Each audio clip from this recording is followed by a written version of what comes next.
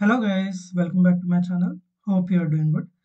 Today let's see what is the logic behind pinned classes and where this particular pinned class instance will be saved. Before going to video, I want to share that I am available in TopMate now.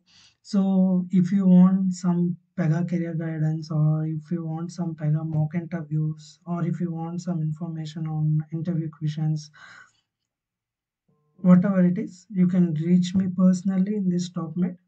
You can book a video meeting with me so that I can have one-to-one chat with you guys. Let's get into the topic. So, what is this pinned classes concept?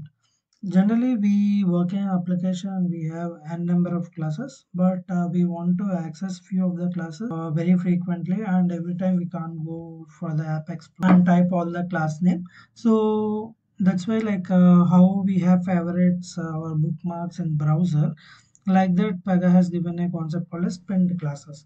Here beside a class you can see this pin icon, so you can see for all the rule type of class you can see pin icon. Just if you give this pin, it is added, see, and if you want to unpin it, you can do it. Otherwise there is another way, that is like here you can see edit. If you give edit, and here you can give whatever class names you have. Suppose I have this class name, I have sent archive, and I'm just submitting it. See, you can see this, and if you want to unpin directly from here, you can unpin it. So this is what PEGA has given to make developer life bit easy. So what is the logic behind this flow action, or this one is, if you hover here, this is like adding to the pin class. Normally suppose this is my operator ID. So in this operator ID, if you go here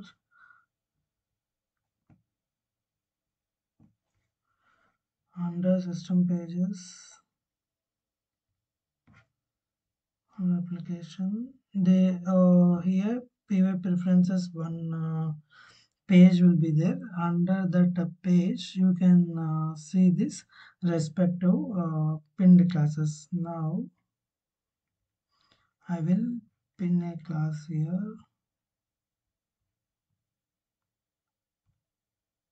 So now we have pinned this class. Let's go to the operator id.py preferences. So this is system pages. This is operator ID. Under your operator ID, you can see here PY preferences.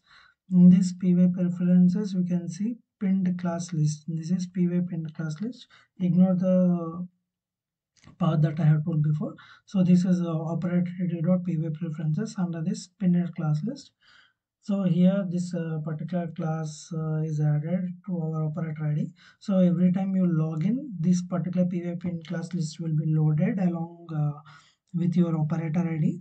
So that's why you won't be losing this pinned class list. What every time when you log in, this particular list will be loaded.